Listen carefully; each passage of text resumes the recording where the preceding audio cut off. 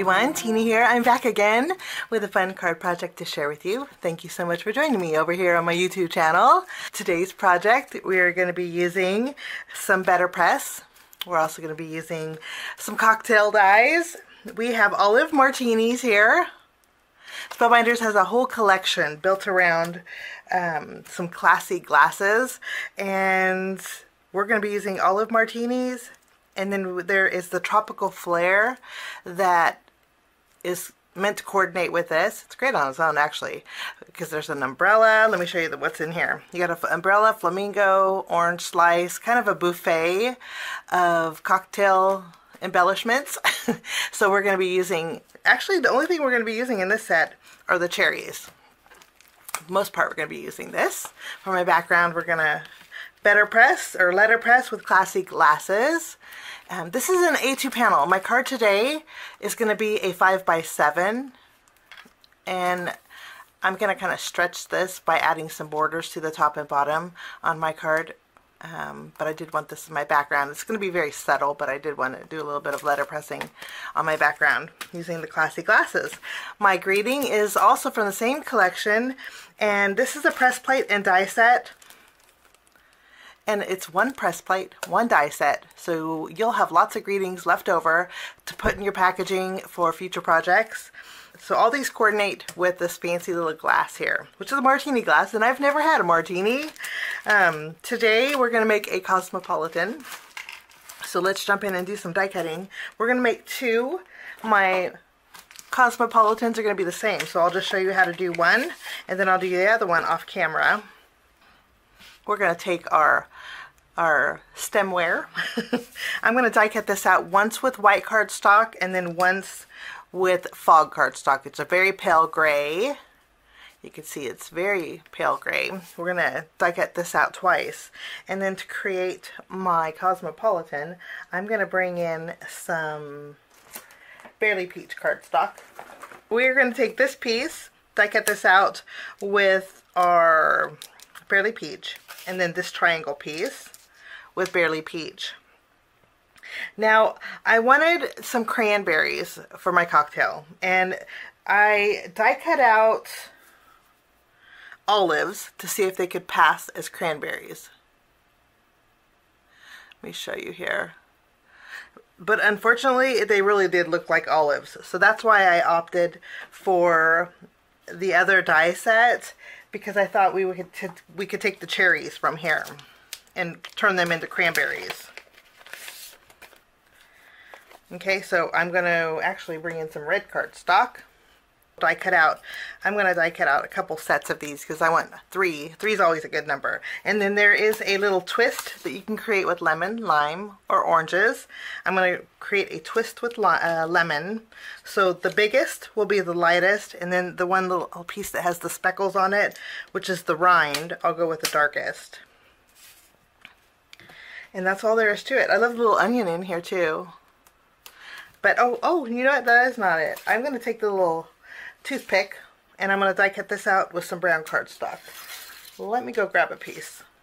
This is Spellbinders Portobello, and we'll die cut that out with that. This piece is for layering, so if you want a tri-level of your cocktail, you could add this piece, but I'm just going to do a little shading to create that look. So I'm going to run everything through my die cut machine, and I'll be right back.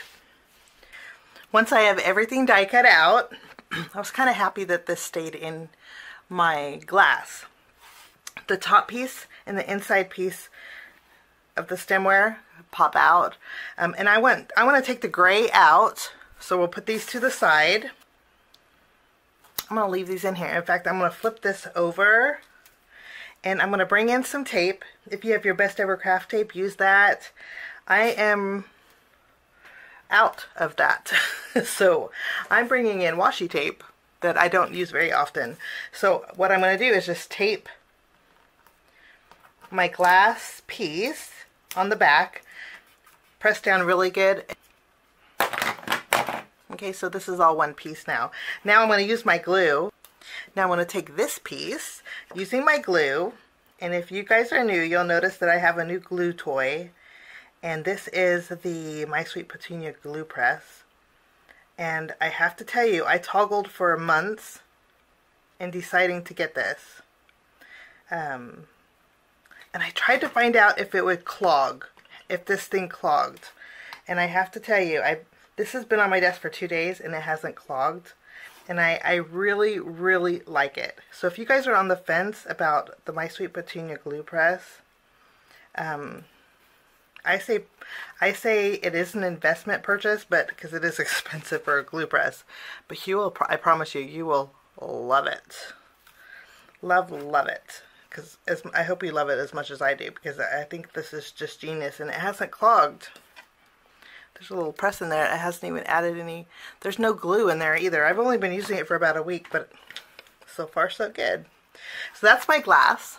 Okay, we have fog around the outside edge. Next, I'm going to take, well, let's actually glue our lemon rind. Lemon rind is 2 pieces. The lemon rind looks so cool after you put it together. You just add glue here to the top and here. You skip one, go to the next one, and you can add this piece. It just fits like a puzzle, but I love those 2 little layers to sure make it look like a lemon rind. Okay, and then here's my cherries. They kind of look like jelly beans now, but they're gonna look like cranberries once I have them in my glass. And there's my toothpick. Okay, let's color in our Cosmopolitan. To do it's very easy. I'm bringing in my pink ink. This is almost like a mid-tone pink. Adding a little bit of ink to the bottom. The blending tools that I'm using are from Simon Says Stamp, and I just love them because they have the caps and they snap. You do have to twist. Sometimes if you don't twist them in, your hairs will stick out. I have one of them. I didn't twist very good. One of the hairs are sticking out, but that's the only one. But I just love these. I'll link it down below. But I'm using PINKFRESH Studio Sparkling Rose ink, and I'm going really heavy at the bottom and kind of fading up. I don't want to go all the way to the top. And then with this piece, I'm going to do the same thing. I'm just going to add ink to one side very lightly. And that's all there is to this one. Now I do want to add a little bit of orange. Okay, so I'm bringing in my orange ink. This is Clementine. And I'm going to add some orange on the bottom. Just a little bit. I still want to be able to see that pink. And that's all there is to that.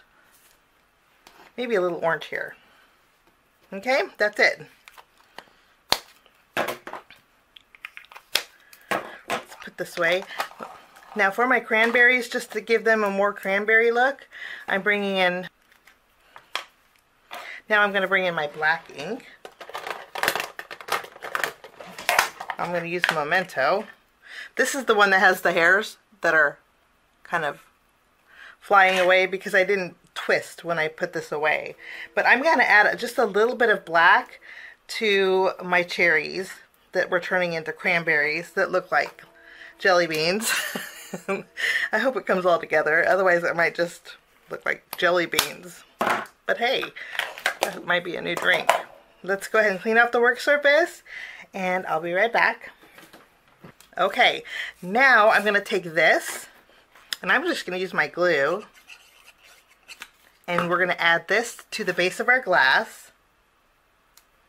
It's just going to fit in here like a puzzle.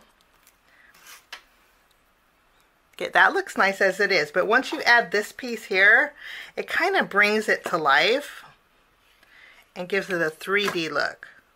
With the ink that's on top, I'm going to adhere this. We'll just tack this down. I have a little bit of black ink here,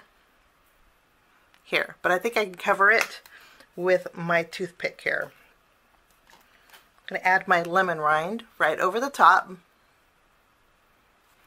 Maybe we'll turn it a little bit. And then I'm going to add my cranberries. So let's go ahead and add some glue. I'm going to layer all 3 together. And I'm going to add some more glue here. And let's go ahead and add our toothpick here. And there is our drink.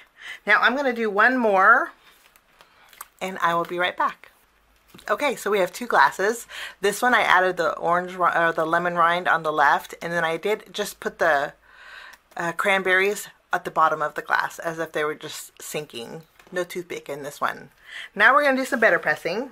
So I have 2 pieces of cardstock. This is a 4.5 by 7. I mentioned we're going to be making a 5 by 7 card. So it's the length of my card base, but the width is a 1/2 inch shy. Okay, and then this piece is slight 1/4 inch smaller. So you could actually mat these together. Okay, this is what we're going to be better pressing with. Let's bring in our platform.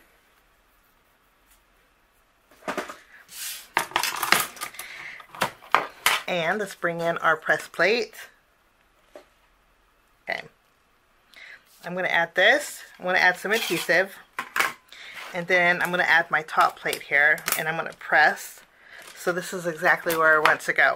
I'm going to use white ink. I'm using my Simon Says Stamp White Premium Pigment ink. And this is going to probably, oops, don't want to have that shifted. But this is going to be very subtle on my background. Okay, let's take a look. And that is, you know, that's really subtle. So let's switch it. Let's switch it out and grab a pale gray ink.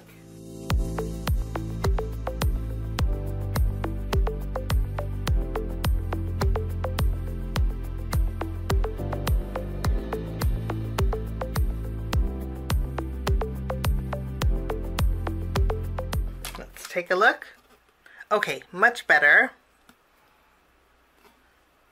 In the pictures you'll be able to see it. So I just wanted something very soft and pale. I'm going to go ahead and move this. My card front panel, I still have a little adhesive here so it's going to stick. And I'm using Barely Peach cardstock, the same cardstock we used earlier. I'm going to run this through my die cut machine. I'll be right back. Let's take a look. Look how gorgeous. Lots of beautiful sentiments. Okay. Go ahead and wipe this off. If you have a better press machine, I highly suggest just using Scotch tape and taping down acetate. And it works fabulous. And then again, there's just alcohol in here. Now I'm going to go ahead and put this to the side. We're going to take the coordinating die and I'm going to die cut out my greetings. I love that you can die cut this out in one shot. And then while we're die cutting, I'm going to bring in another die set. This is the Spellbinders Timeless Heart border. And really any kind of border you have would work. This one is just real dainty and delicate. I'm going to die cut out this with white cardstock. And then these I'm going to layer together and die cut out with the Barely Peach. That way we can mat them together, and I want to do a little ink blending on the background. So I'll do this and I'll be right back. Once I have everything die cut, I chose my greeting. Sip sip hooray. Okay, and let's go ahead and build our card now. I did create my 5 by 7 card base. So it's 5 by 7. What we're going to do is take our background, our very soft and subtle background. We're going to layer these two together. This is going to leave me a 1/4 inch border on the left and the right. After we have this done, I'm going to bring back the same inks that I used for our cocktails.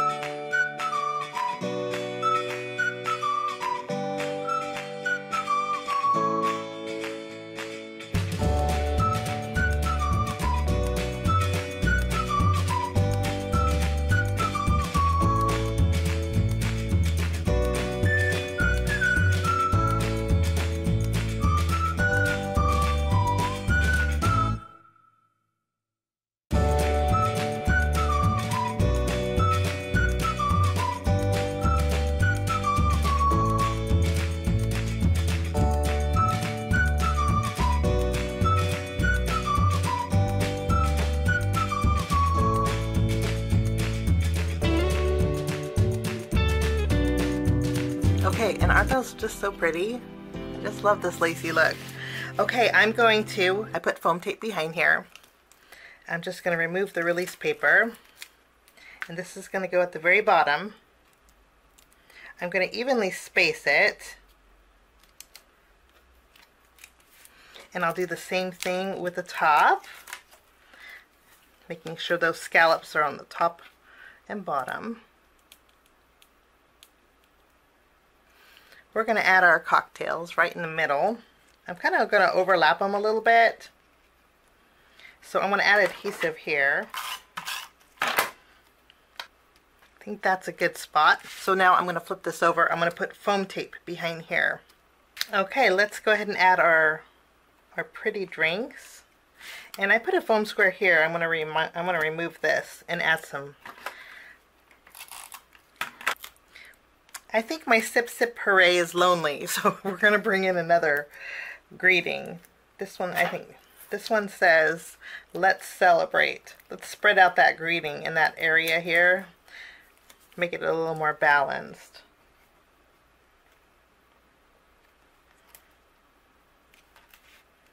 I'll scoot this down. Okay, now I'm going to bring in some of my opal gems. We're just going to add a few. And I also used my Glaze and glue and went over my lemon rind and then also my cranberries / cherries / jelly beans. And that finishes my card today. Thank you so much for joining me. I wish you a lovely day and we'll see you soon. Bye-bye.